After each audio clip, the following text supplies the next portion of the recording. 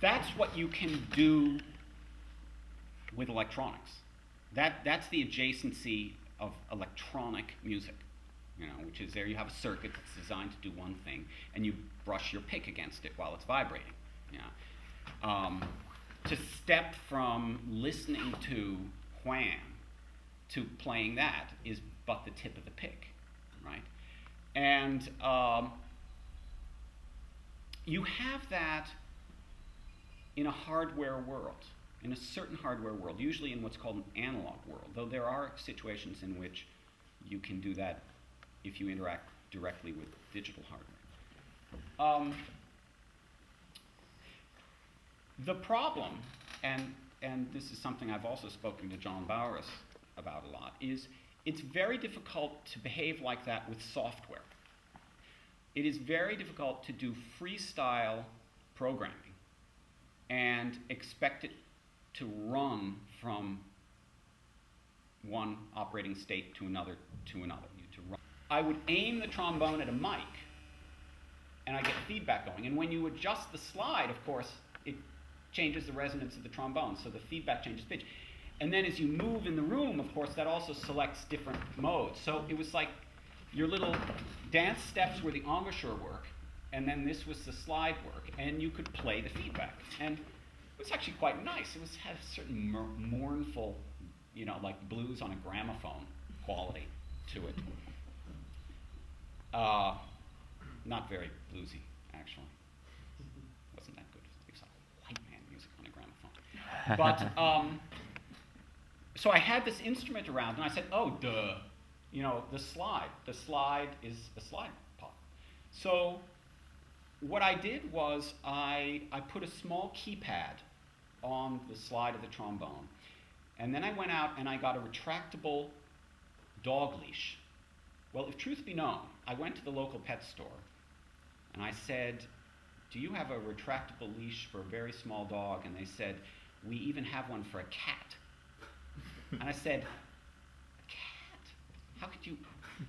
Have you ever tried to walk a cat?" And with all due apologies, and I lived in Berlin for many years, and I have Deutsches Blut.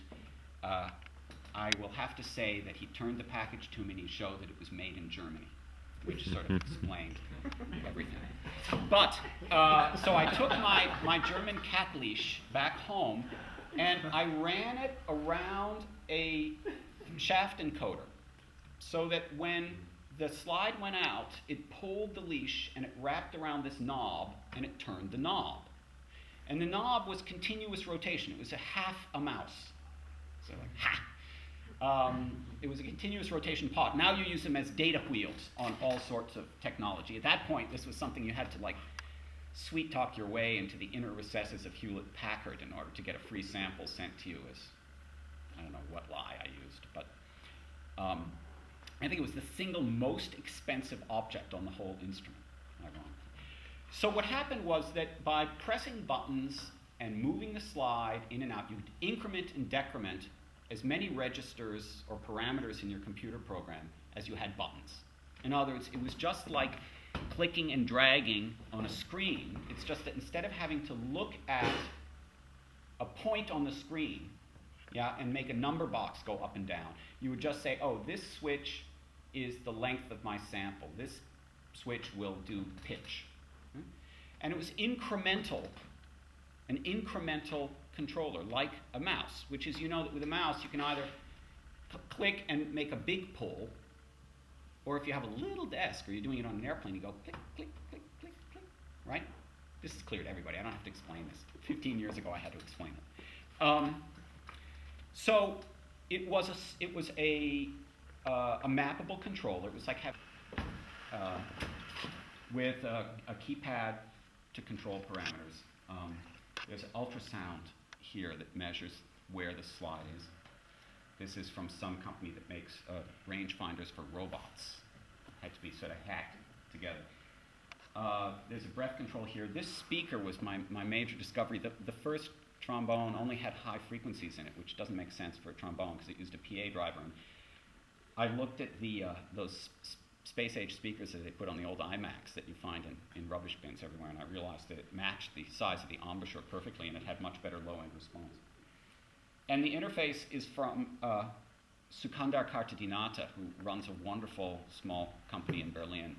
It's an Ethernet-based data acquisition system that can gather analog data, switches, qualities of what I was working with earlier in the system. It's held together with rubber bands from broccoli, and this is an indication of just how unprepared I was by the time I got on the airplane for this. So let's see, I think I have a CD coming in. I'm at the point, I'm learning it, so I still need to get a little visual feedback here and there. But let's see, with luck.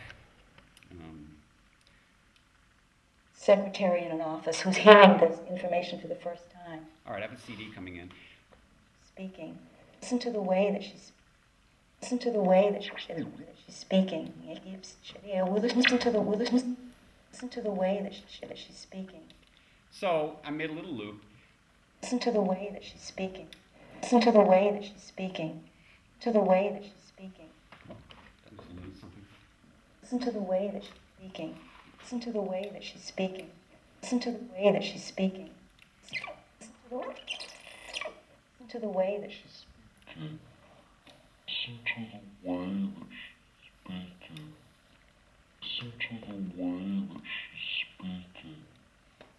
Listen to the way that she's All right. So it basically, at this point in the software development, we've got the ability to take in a sample. I have a breath control.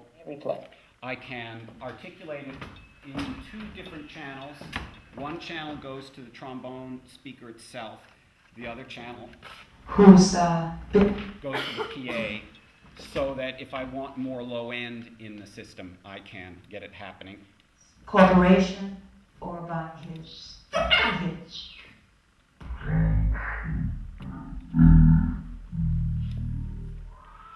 Because when I'm down there, it's not going to be reproduced by a speaker this size, right? Then there are various things that I can do in terms of moving pointers around so that you can change the...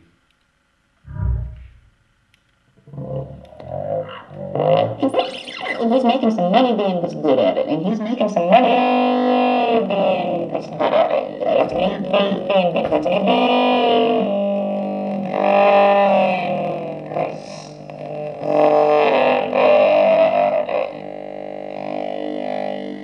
Once you have a waveform like this, the acoustics of the instrument become very apparent.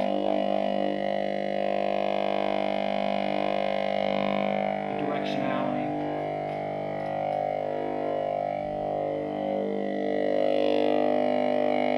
And he's making some money being this good at it. There's also... He's making some money being this good at it, and he's making some money being this good at it, and he's making some money being this good at it. I've fallen in love with these old electronic music sounds of ring modulation and frequency shifting, single sideband stuff. So you can do that.